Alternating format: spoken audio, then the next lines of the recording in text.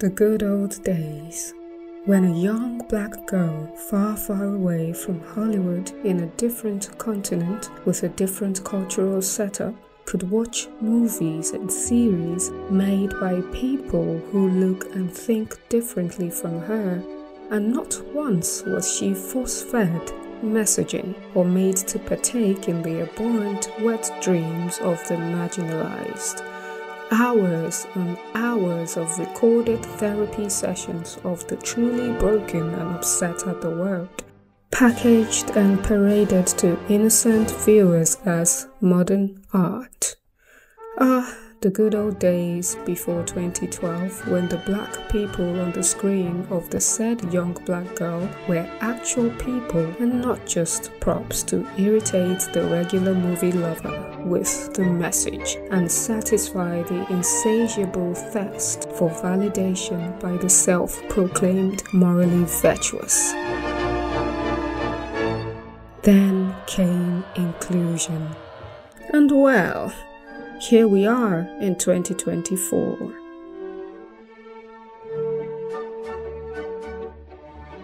Star Wars is patriarchal. But in my world, nerds are gay. The power of Good grief. My name is Dio, and this is a Nigerian take. I first conceptualized this video title back in January after watching Asha in Wish and Ruth in Leave the World Behind. I did videos covering both films at the time. You can go check them out as well. Those films made me realize how Hollywood had developed an irritating pattern of writing really unlikable black female characters. I mentioned earlier that 2012 was in fact the end of good cinema with heroes and likable characters for Hollywood, and truly what has followed is a catastrophe of stupidity. To be honest, 2010 was the actual end, but with 2 years buffer for the dumpster fire to make its way in. So we will start there. In 2011, The Help was released. A huge success for black representation on screen, with Viola Davis and Octavia Spencer both pulling brilliant performances. I especially liked Octavia Spencer's part as Minnie in it. I still remember how her character would say, "Minnie don't burn chicken." And this really funny scene where she dished out justice. Literally. What do you put in here that makes it taste so good? That good vanilla from Mexico. And something else real special. Eat my shit. While there was black representation in The Help, it was historically plausible, and whatever actions were taken by the black female characters were justified. So I, as a viewer from another part of the world, was never taken out of the experience or getting confused by what those characters stood for. In the same year, arguably the best drama series to ever grace our screens, Suits, was released. And we got a jewel in Jessica Pearson, an incredible, strong black female character, a girl boss, if you will. The only girl boss I approve of, really. Even with everything that comes with being the administrator of a law firm, rising to the top in a world of men, Jessica was fundamentally a good person. The writers managed to show us her struggles as a working woman, and not once did we feel like a message was being hammered at us. Sadly, those are my last memories of black female characters that could truly be admired. Written authentically, without the black people are victims and so they must always be good undertone that is plaguing modern Hollywood. Unfortunately, I can no longer think of The Help's success without being reminded of what came after. The shift. It started slowly with characters like Annalise Keating, which, while they were written much better than what we have these days, and most people may not have even picked up on it back then, for me, there was something very wrong fundamentally with Annalise Keating's personality. It felt as if in order to compete with white male leads, they added a bunch of really inhumane sides to her, which made her quite unlikable. Jesus, the woman could have had a giant "if white males can do it, so can a strong black woman" sign on her forehead. I recall how much better I felt watching Harvey Specter and Jessica doing their thing, decent people, and how much of an ick I got watching Annalise. This was the first time ever it felt to me like, oh, this isn't just entertainment anymore. It was really trying a bit too hard with all the twists to make Annalise more insufferable and strip her of her humanity.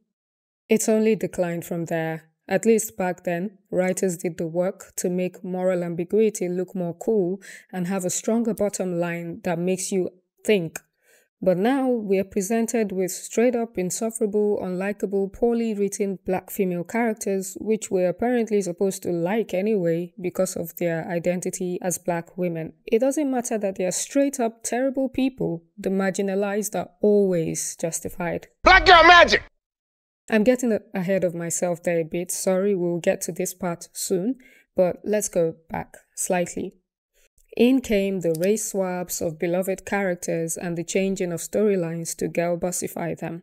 Of course, strong black female characters are not allowed to be vulnerable and feel things like normal humans. They don't need no help from nobody. They can do it all. In the original Little Mermaid, Ariel saves Prince Eric in the beginning using her talent as a mermaid, and then he saves her from Ursula at the end using his skills as a captain in one of the most epic scenes in Disney animation history. Prior to Eric's heroics here, most of the story is focused on Ariel's wants and needs, Ariel's dreams, her choices, etc. Eric risking his life to face a giant witch, Ursula, as a mere human, gave his character some depth. It spoke to how far he was willing to go for this mysterious girl that he loved, even when it all happened quickly and he had just found out that she was different from him. And let's not forget that because of this difference in species, there was a very good chance that Eric won't get to be with her. Yet, he did not hesitate to risk his life. This gave balance and beauty to the story. They had both saved each other not just for their love to exist and grow, but as decent, upright people. When Ariel saved Eric, there was no chance she would get to be with him. Same goes for when Eric saved Ariel. Now enter the strong black Little Mermaid of 2023. Eric is rendered completely useless to the plot and girl boss Ariel gets to save him twice. First as a mermaid and then as a girl boss dragging her fin across a ship outside of the water and somehow knowing how to operate the ship, something that was meant to be Eric's specialty, ultimately killing Ursula. Woohoo! Look at me. I don't need no man. Are you not impressed? Why not take Eric out of the story entirely whilst you're at it? Beats me. Strong, diverse Ariel was only mildly insufferable because of the changes made to her by shallow activists whose tiny brain cells cannot come together to see balance between love and life. What they instead see is, oddly enough, competition between white men and black women, the former representing the privileged and the latter the marginalized. Even then, the film wasn't completely ruined owing mostly to the parts of the plot left untouched from the original. When writing this video, I decided to watch Princess and the Frog again, and believe me, I was damn near tears. Disney really went from Princess Tiana, a charismatic, hard-working young woman who rose above her status through determination, love, kindness, and not to forget, common decency, to Asha, a soulless, entitled brat with everything handed to her, no character development whatsoever, and nothing of value to offer beyond black representation on screen. It's not fair. Just wow. Watching Princess and the Frog, I had not a single care in the world. I was fully engrossed, laughing, nearly crying even. So many great twists and touching moments. Tiana's growth, finding love, her challenges, the challenges she faced, they both face, ultimately to achieve a life that is whole. I watched the real story, not the empty shell box-ticking black female character we get to see these days. See, what really bothers me is how to any normal human with their heads screwed on right, watching, these black female characters are not so subtly doing really unlikable things, but somehow the way the plots unfold, these brilliant writers expect us to interpret them as good people. Their actions have no consequences, and other characters whose actions in response to these black female characters are perfectly justified are painted as the bad guys. This is the entirety of Ruth's character in Leave the World Behind, where Amanda is painted as racist, even though her reaction to Ruth and her father's suspicious appearance at their doorstep in the middle of the night is perfectly normal. We see this to an even larger degree with May and Osha in the recently concluded disaster series, The Acolyte.